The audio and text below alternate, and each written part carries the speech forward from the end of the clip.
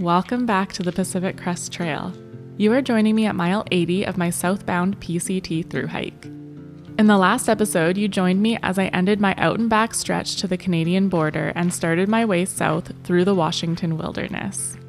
In this episode, you will join me after my side trip into Stehekin for a resupply. Together we will hike 108 miles over 6 days, passing through some of the most spectacular alpine I have ever seen. I make my first trail friends and get to camp with them every single night on this stretch. I am moved to tears by the beauty of this place. I negotiate through massive Pacific Northwest forests and face my first signs of a potentially hike-ending injury. Oh, and at the end, I finally show you what I get up to in town when I need to resupply and reset.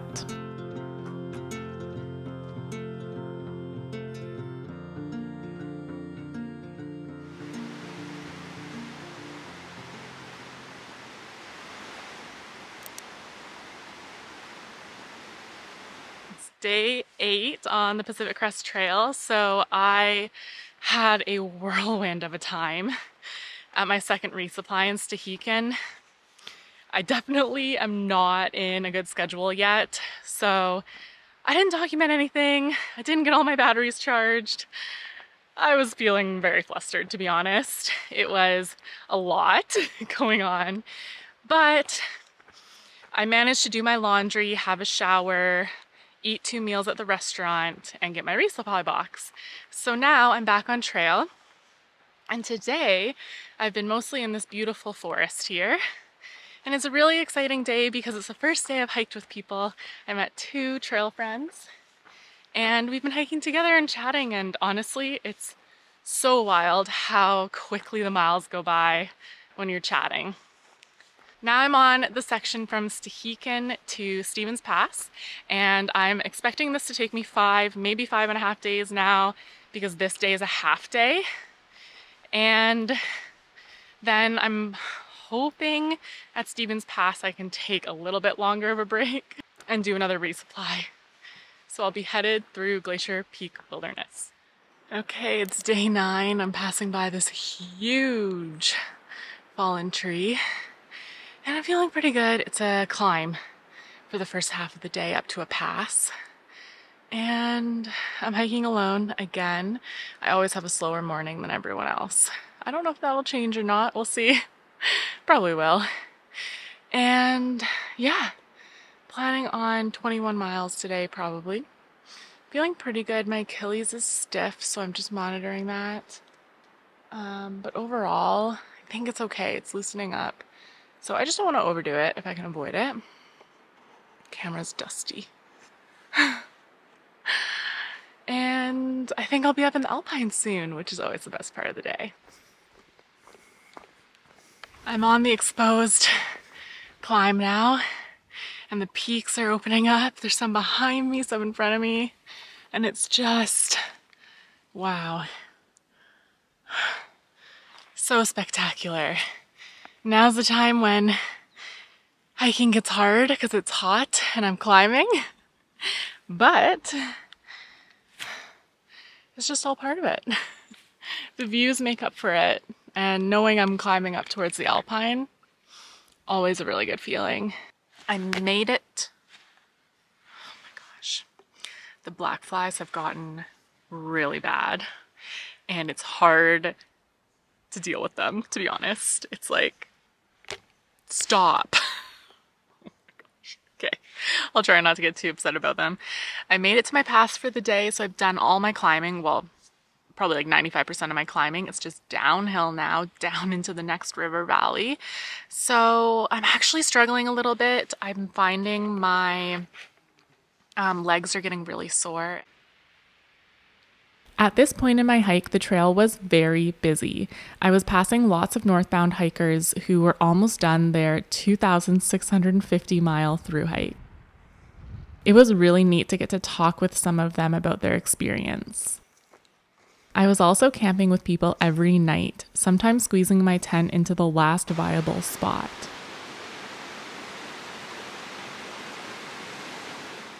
Morning on day 10, I slept beside this beautiful river last night, so I was sleeping to this wonderful noise. So I had a really good sleep.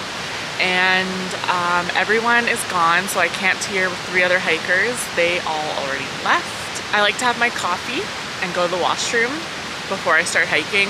I just feel better, faster, smoother. I'm gonna do 19 kilometers today, and based on all of the trail data I've received from other thru hikers, today is gonna be one of the harder days in terms of trail quality.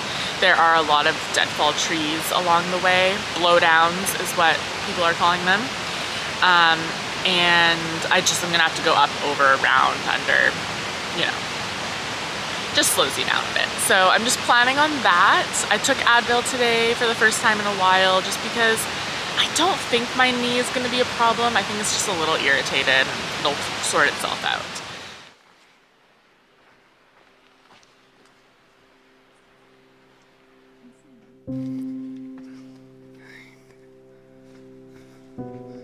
Look at this thing. This thing's huge.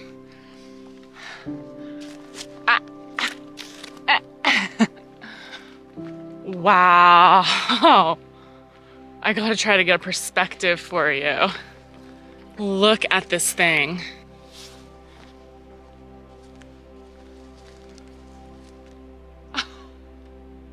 That is a big Douglas fir tree. Wow. This forest is spectacular. Humongous Douglas firs and western red cedars. Just like, whoa. And yeah, it's just stunning. So today I'll be probably doing quite a few over, under, arounds. But honestly, so far it's been really good. Love this forest.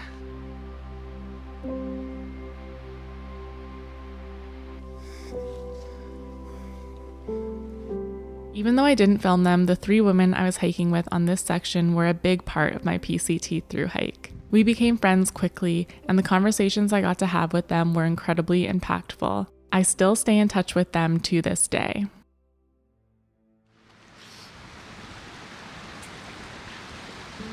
It's my first years of trail.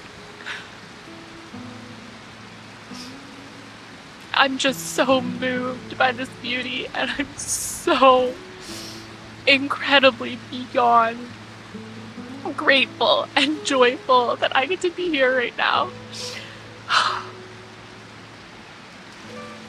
And I'm so happy I get to show you a slice of this.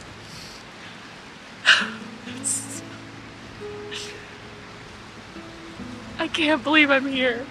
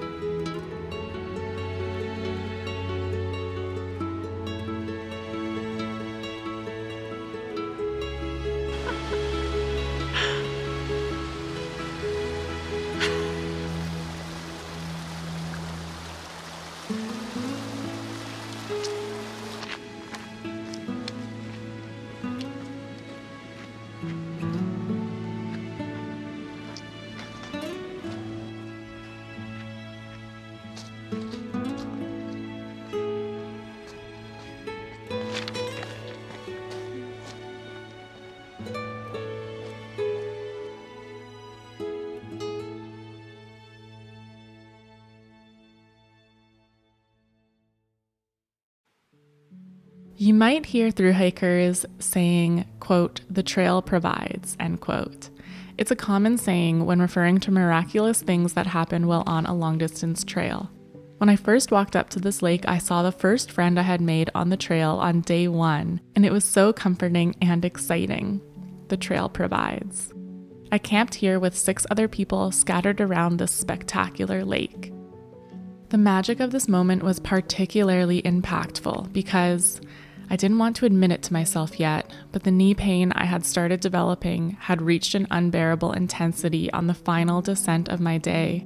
I was seriously concerned that this could be a hike-ending injury, but it was not something I was ready to face yet. This place and these people helped comfort me when I really needed it. I got to chat with my new friend from our sleeping bags as the sun set. The trail provides.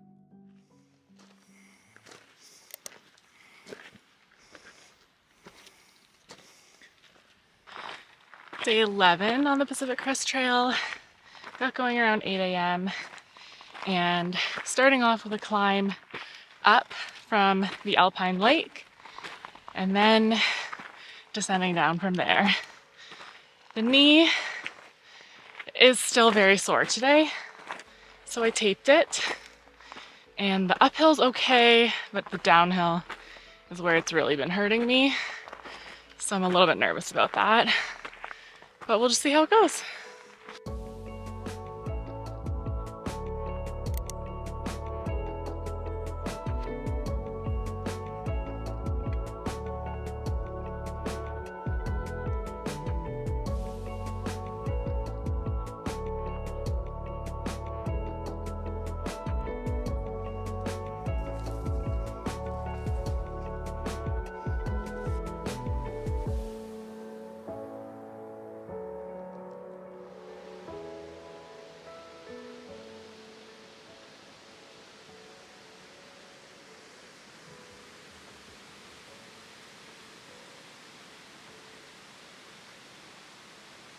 I'm really close to camp now, cresting into the alpine, which I always love, and so ready to be at camp today. I've done almost 15 miles, so shorter day than the last few. My body is just really feeling it at this point. I'm cozy in my tent now.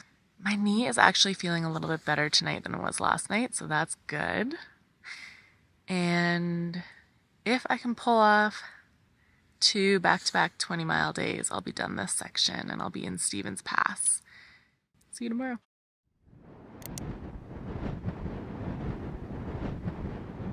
I just spotted in the distance a group of mountain goats.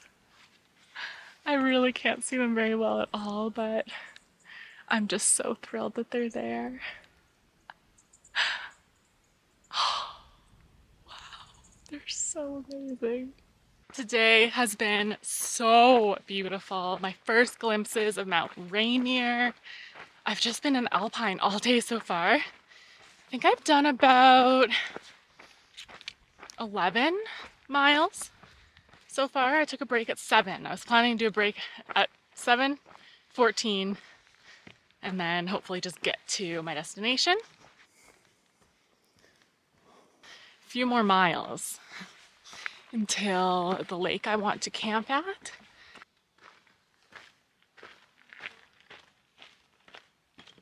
My knee's hurting now, definitely. It is like the last mile of my biggest day yet, 23 miles, so it's to be expected.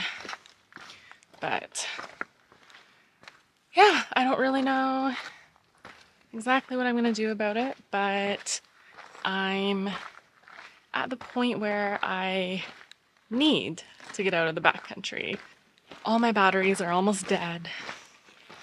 My food is almost run out, and it wouldn't be safe for me to stay out here.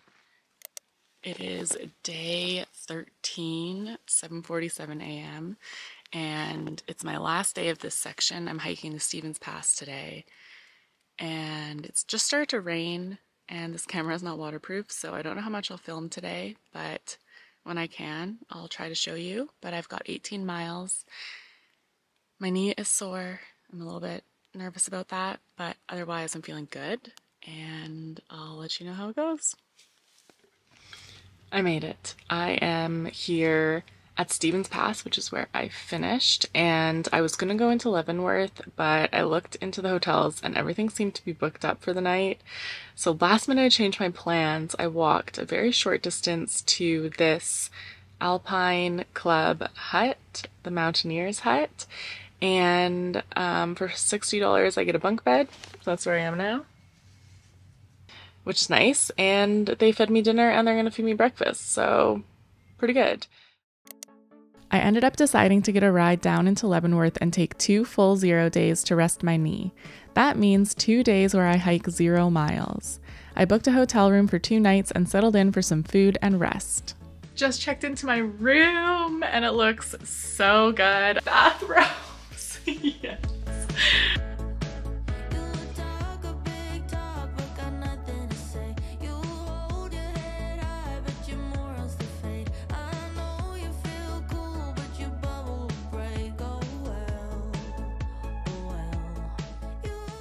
I've been hanging out in my hotel room for, I guess, a full day now. But I got good news today from my physio. She doesn't think that it's too serious, just a bit of an irritation of my one tendon where it attaches to my kneecap. She doesn't think I need to stop hiking. She thinks I can do it and that maybe I'm overthinking it a little bit. So I have to be cautious of it, of course, and not completely ignore it, but I also need to not focus on it as much and not catastrophize about it in my mind. I'm so glad I had this extra rest day here in Leavenworth, and I feel rejuvenated and ready to do another big section. And of course, I'll be bringing you with me. See you then. Thank you so much for watching. After 2 0 days, I was finally feeling ready to hit the trail again. In the next episode, you will join me on my section from Stevens Pass to Snoqualmie Pass. And it was a massive highlight for me because... Goodbye, all my little mountain goats. See you soon.